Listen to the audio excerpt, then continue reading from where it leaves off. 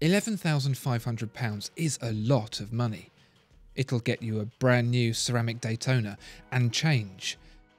It's enough for a lightly used Royal Oak Offshore. With some haggling, it'll just about see you into a gold Patek Philippe Calatrava. So, why would you spend it all on a three-hander from a brand you've never even heard of? This is H. Moser Cie.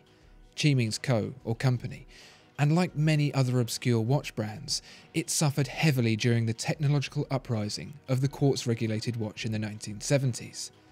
Notice I didn't say other obscure Swiss brands, because H. Moser Cie hails from over 1,500 miles northeast of the landlocked nation of Switzerland, in St. Petersburg, Russia. Swiss-born founder Heinrich Moser learned the family trade in the watchmaking hub of Le Locle, quickly demonstrating a knack for the art. But instead of staying in Switzerland to found his brand, he moved to Russia, carrying everything he could on his person for the 7-week journey, having refused to pay for additional baggage. There, in 1828, he established H. Moser Cie, though his watches were still manufactured in Le Locle. There, he earned a reputation for producing exquisite timepieces, supplying watches to politicians and royalty, movements to famed Russian jeweller Fabergé, and even getting a mention by author Fyodor Dostoevsky. Moser became a Russian byword for quality. Now, pay attention, because this is where it gets a bit complicated. In 1874, Moser died, and his widow left the company, still based in Russia, to watchmaker Cornelius Winterhalter, who enlisted the help of one Octave Malan to keep the business operational. But in 1917, the October Revolution took place. Led by Vladimir Lenin, the Bolsheviks commandeered the National Army and overthrew the government to establish the Soviet Union, leading to the declaration of a dictatorship of the proletariat. Of course, a business such as H. Moser Cie, supplying luxury goods to an exiled upper class, could not continue. The company was nationalised and wound down to nothing as Quartz took over. But there was still hope yet. In 2002, Roger Nicholas Balsiger, the great-grandson of Heinrich Moser, re-established the company.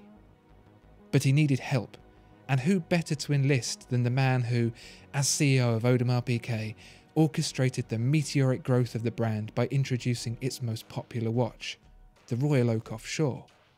His name? Georges-Henri Malan. Sound familiar?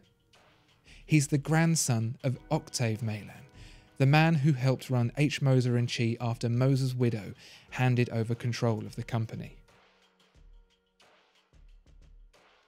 Heritage? Check. Know-how? Check. Experience? Check. The result? The H. Moser Cie Mayu, now renamed Endeavour. Now, in-house hand-finished and high quality are all phrases bandied about by the marketing departments of watchmaking firms to loosely earn some kind of prestige, but with H. Moser Cie, that's the hand-on-heart truth.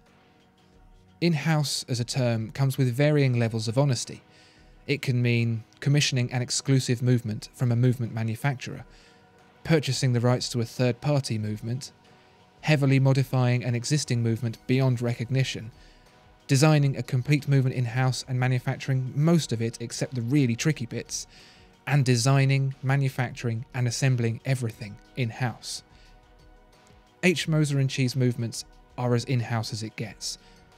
Never mind manufacturing bridges or plates or even escapements, H. Moser Cie makes its own balance springs. This may be news to you, but the final part that many manufacturers who claim to make in-house movements still source from third parties is the balance spring. This is because it is incredibly hard to make. There are only a handful of companies that can do it. Why? Get this. A balance spring starts off life as a 0.6mm wire, already pretty slender, and ends up as a 60 micron thick blade with a tolerance of less than 1 micron. That's 1/1000th of a millimetre. When your company can do that, it can do anything. Hand finishing is low-hanging fruit by comparison. The question is, how can a company that makes only 1,500 watches a year do all this for just £11,500? This is where Meylan's experience as a CEO comes in. It would be easy to buy all the equipment, make watches and sell them at a huge unattainable cost, and then quickly go bankrupt. But Meylan knew better than that. What he did was set up H. Moser Cie as two organisations, H. Moser Cie and Precision Engineering AG. Precision Engineering AG is the home of the high-tech CNC machines that cut and shape the parts of an H. Moser Cie to hundredths of a millimetre, including screws barely a millimetre in diameter, as well as parts like balance springs for other manufacturers. On the other side of the building, H. Moser Cie is where the design, finishing and assembly happens, taking the raw parts and fashioning a world-class watch for little more than the price of a Rolex Daytona. So, the company is basically the opposite of most other watchmakers, making complex parts and selling them to other manufacturers to subsidise the watchmaking side of the business. This all sounds very emotionless and businesslike, but that's the beauty of letting the two companies operate in this way.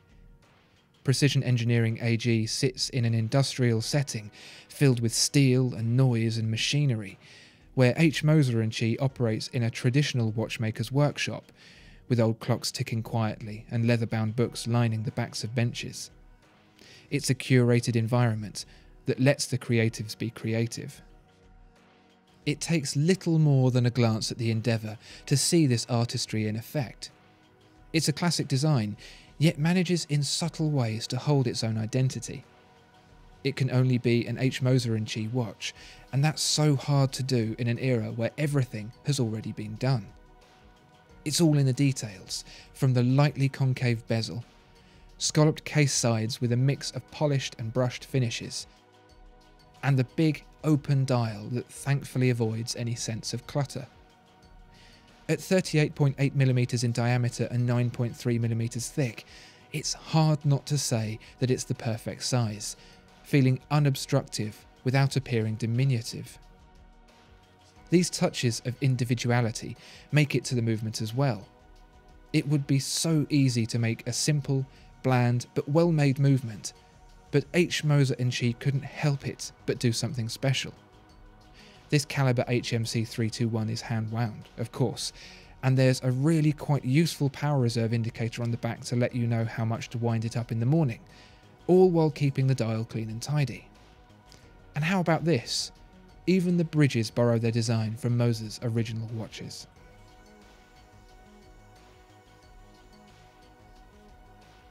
If H. Moser Cie is a new brand for you, it's understandable to be wary.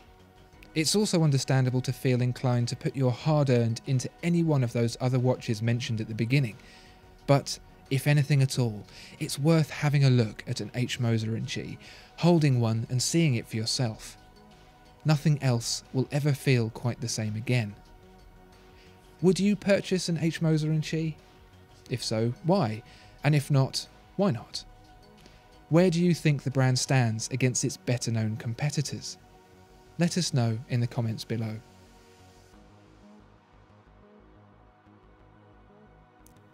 Discover more exceptional watches at watchfinder.co.uk. If you enjoyed this video, please like and subscribe. If there are any other watches you'd like to see reviewed, please let us know in the comments below.